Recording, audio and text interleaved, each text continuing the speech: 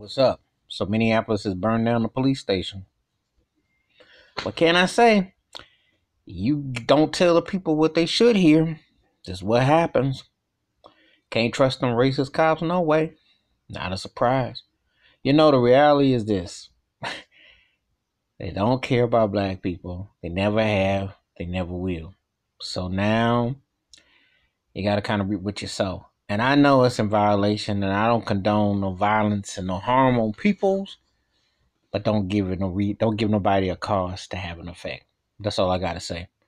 Um, it was bound to happen. The heat is there. It's real. The tension is real. They're not respecting.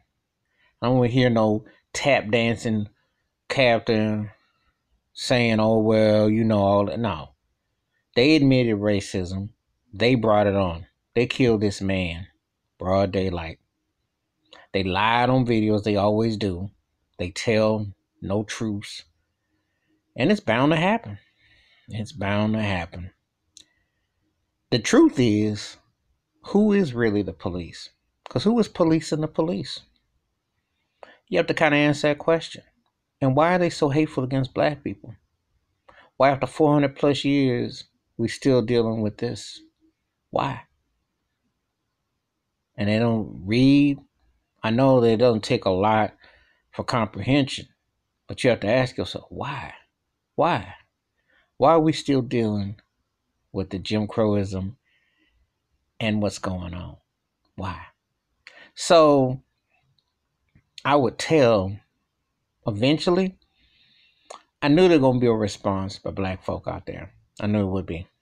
It's been burning with madness. It ain't gone nowhere. It ain't gone nowhere.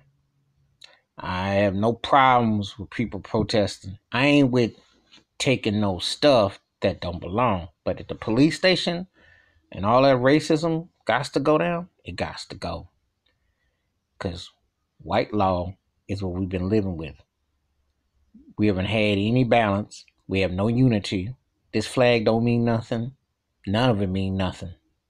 And until I said before, black folks deserve reparations. They deserve an apology for slavery. They deserve an apology to swear people on the oath with the badge who take it upon themselves to determine if you live or you die.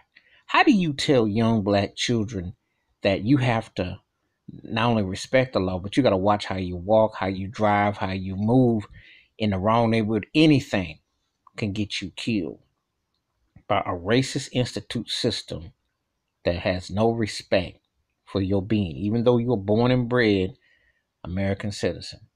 So the Minneapolis police station burning down, they almost had that coming to them because their karma and people got tired of this.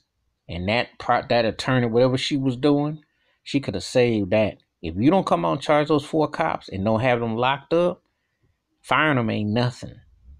They still out there having a nice meal. They don't care about no black folk. They obviously looked at George Floyd and said, "Oh well, one less." And you know what they think about us. So remember that. All right, so my thoughts and takes about the Minneapolis police station being burned down. And like Ice Cube, Chuck D, Big Daddy came back in the day, burn Hollywood burn. We need some real policies, not some fake police with a fake badge who take it upon themselves to cancel people out because of their skin. Remember that. Hit that like, hit the subscribe, and the bell ring. New video. Give me your thoughts, your take. Wash your hands. Keep your mind clean. Watch out for one another. And you know what? You reap what you sow. You better do right, because eventually it's all got to go. I'm out.